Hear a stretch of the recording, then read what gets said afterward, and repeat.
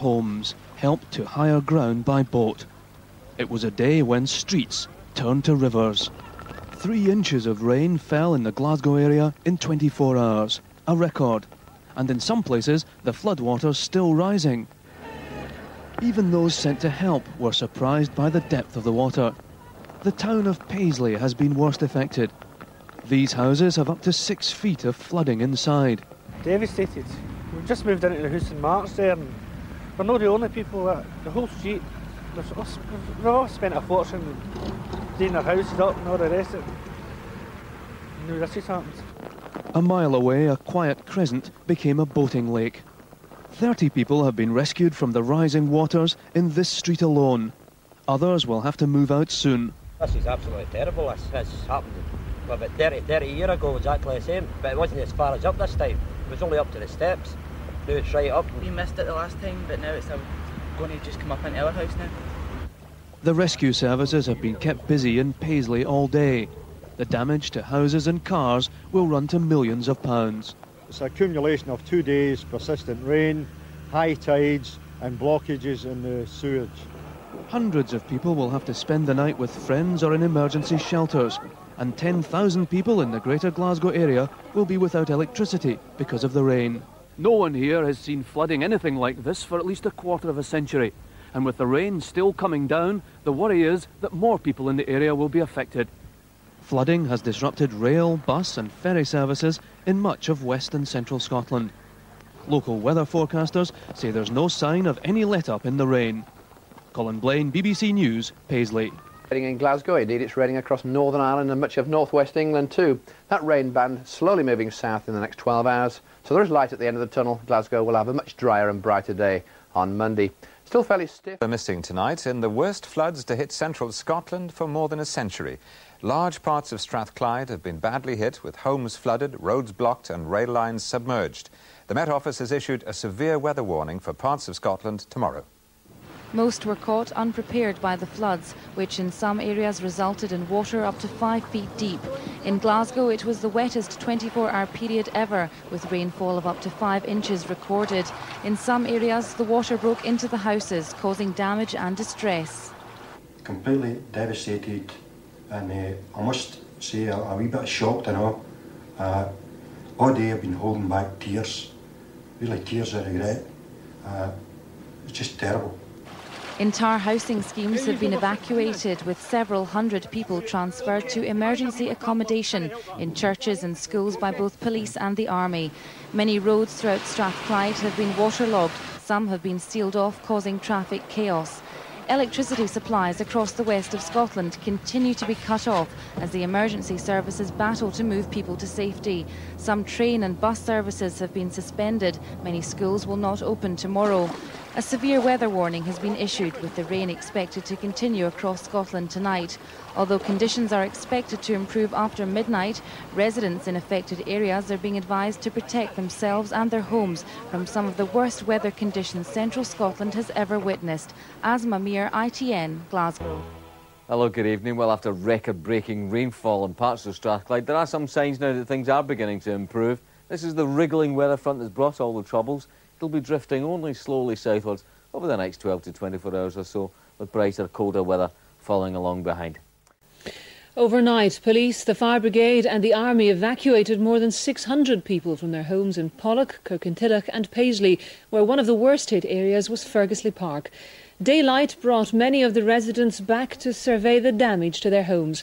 Colin McKinnon was with them. Ferguslie Park had been swamped by more than 6 feet of floodwater over the weekend. Residents who'd been forced out of their homes spent the night in emergency accommodation at a local school. When the floodwater had subsided this morning, some went back to inspect the damage.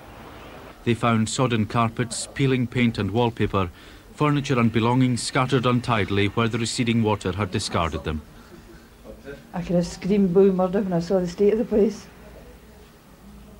I never thought it was as bad as, well, when we left, I mean, everything was floating in water, but when you see it now, it's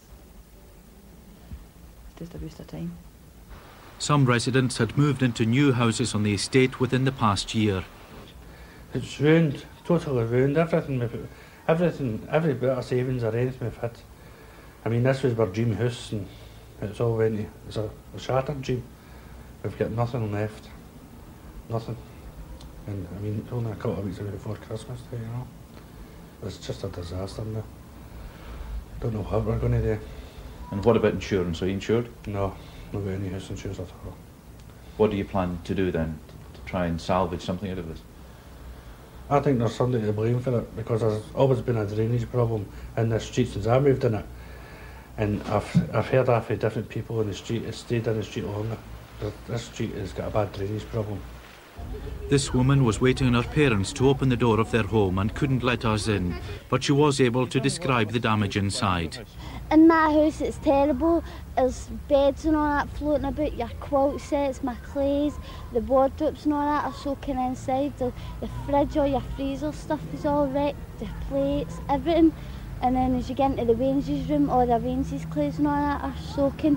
You get in the living room and Mum always got a brick fire surround built in the house, and all the artex and the flares just pure, it's terrible. And the carpets are all soaking, all pulled up and all that. Oh, it's just not worth talking about, do you know what I mean? It's sad, just 2 weeks before Christmas, you know what I mean? We've not got a house, it's terrible.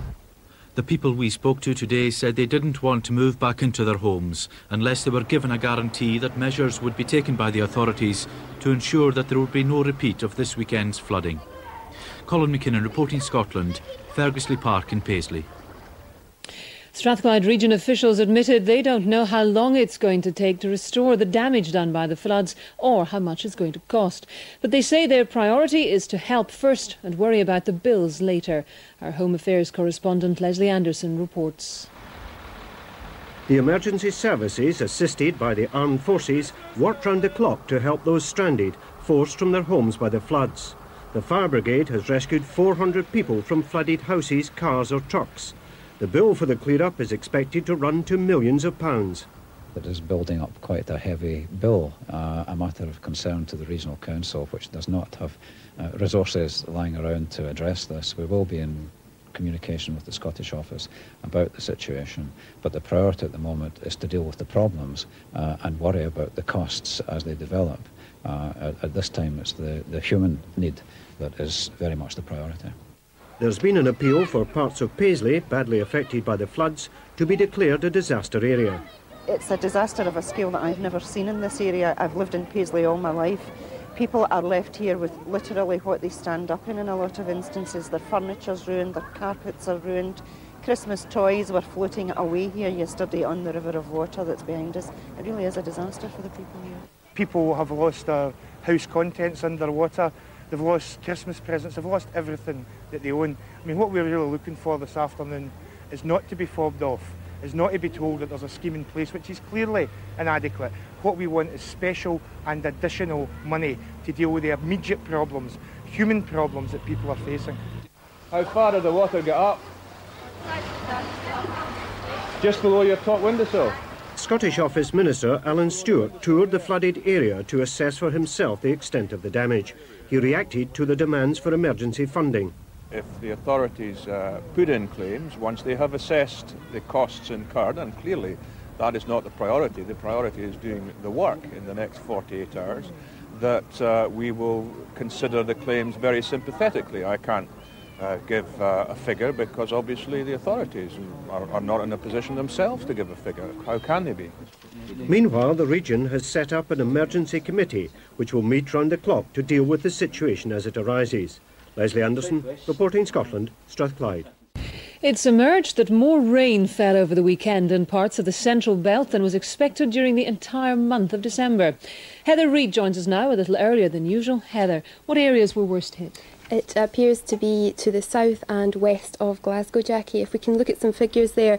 Glasgow, this is during the weekend, have had 118 millimetres of rainfall. Kirkintilloch turns out to be the wettest area, 171 millimetres of rainfall. That's over 5 inches. I do have some figures for Paisley, 133 millimetres, and East Kilbride, 117 millimetres.